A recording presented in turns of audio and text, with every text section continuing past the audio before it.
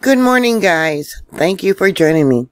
Well, there was another fireball that was said to be as large as the moon that was seen across 12 states last night.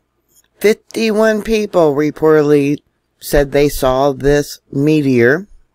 Arkansas, Colorado, Iowa, Illinois, Kansas, Minnesota, Missouri, North Dakota, Nebraska, Oklahoma, South Dakota, and Texas. This is probably one of the most prophetic meteor shower associated with Orionids. Also, Halley's Comet. The origins of this meteor shower are from the remnants of Comet Halley's tail. A lot of people said this comet last night was light green to light blue in color.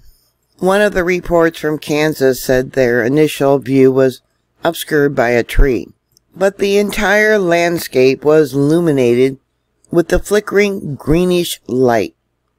At first they thought it was an electrical flash commonly seen when power lines fail in a tornado or fall in a tornado. This is Kansas after all. I know what that looks like. However, I quickly realized the shadow of the buildings and the trees were moving, indicating the fireball was moving to the south. It came into view at the last second and was still very bright.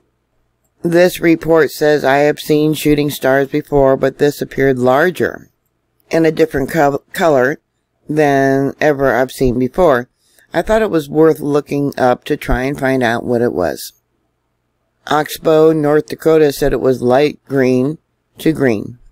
There by Dallas, Texas, they said it was light green to orange.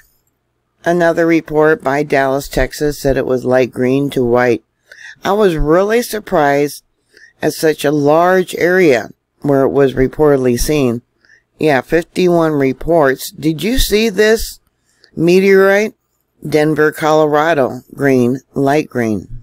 Near Chicago, Illinois, driving essentially towards where I visualized this stunning brightness, speed, well beyond what I've seen before. To them, it looked yellow. A report from Arkansas said it looked light green. There is only one image that was submitted. There's evidently a YouTube video. It's at the very end. And that's it right there. It evidently was seen at 6:55 Central Daylight Time. And for me, South Dakota, it was really cold last night.